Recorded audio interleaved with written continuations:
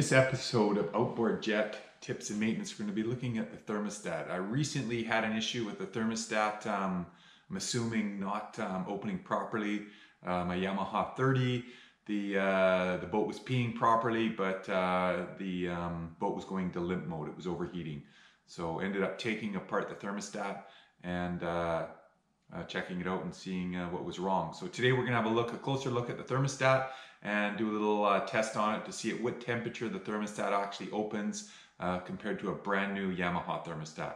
So let's get started. So this here's the thermostat for an outboard motor or outboard jet, and what it does is it actually opens when it gets to a certain temperature, usually around 120, 125 degrees.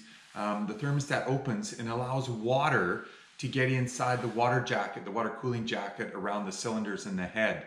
So that's basically the purpose of this, is to keep the motor running at the, I guess, the designed operating temperature. So sometimes these do fail and it doesn't open, and yeah, you run into overheating issues. So yeah, let's go have a look at the actual motor and I'll show you where these things are actually located in an outboard jet. So here's an example of a cylinder head, and you can see the water jacket in amongst all the spark plugs come in, water cooling jacket.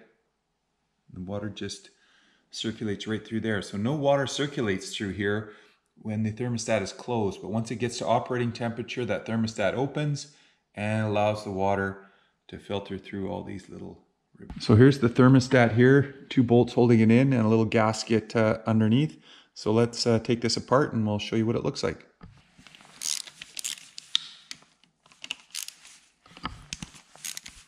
So now we have the bolts off. Let's take the cover off, and there it is. You can see the thermostat sitting right there. So let's pull that out and have a look. And yeah, a little corroded, we can clean that up, but I have a suspicion it is not opening at the correct temperature. So let's go put this in a pot of boiling water and along with some new ones, and we'll see what happens. So here's 4 thermostats. Here's the one that I just pulled out of the Yamaha 30. Here's another one I had laying around. Here's another brand new one that was in a brand new motor, and a brand new Yamaha packaging thermostat. So we'll have a look at this and just see what the different temperatures are that these open at, and see if this one is indeed has failed. So here we have our 4 thermostats that we're testing. The one on the left is the brand new Yamaha thermostat. The next one over is from a brand new motor. The other 2 are used ones, and the one on the far right is one that I thought I might be having issues with. So let's watch this temperature come up and see when the thermostats begin to open.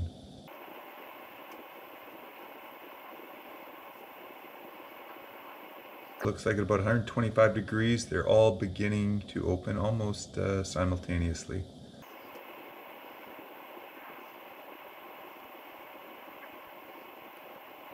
They are continuing to open even more.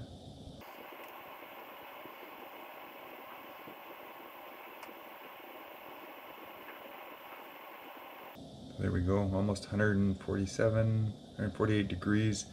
Most of them look like they're almost fully open. So yeah, 4 fully functioning thermostats.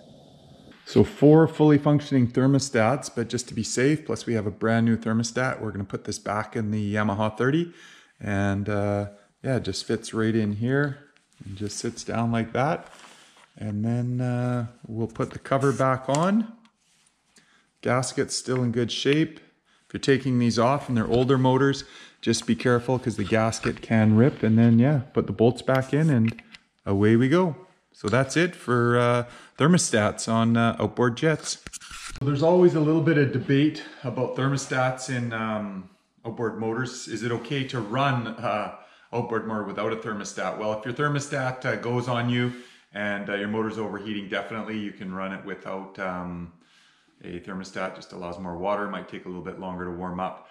There's a little bit more debate about older 2-strokes that a lot of people say you can actually run them without a thermostat full time and it won't do any damage, but still lots of people who debate both sides of that.